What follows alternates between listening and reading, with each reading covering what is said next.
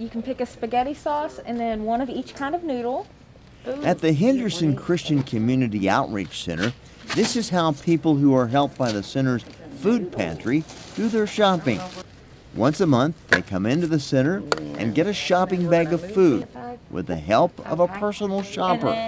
The center's executive director, Mary Dunham, says it's a way to fill the gaps when the food stamps run out. I think the one thing that sets us apart possible is the personal touch. We know the most important thing we can do is talk with their families. And so from the minute they come in, then they go get interviewed by another volunteer, then they're walked over to the food pantry and hooked up with a personal shopper.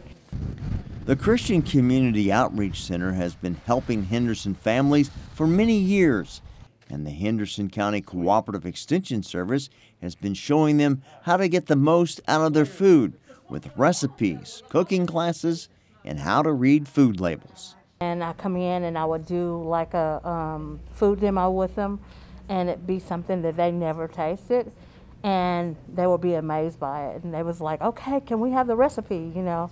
And then if Mary had the product on hand, she would also give them the product to go with it as well. Even if the families miss the cooking demo, they are given a video on a computer thumb drive so they can watch it at home.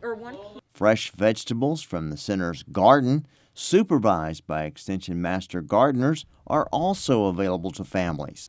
Soon, ground will be broken on a new community outreach center, which should be ready later this year. Community Christian Outreach, they're so easy to get along with. They love our information that we give out, and you know, we just want the community to know that we're here and that we can take stuff from the university down to the local level.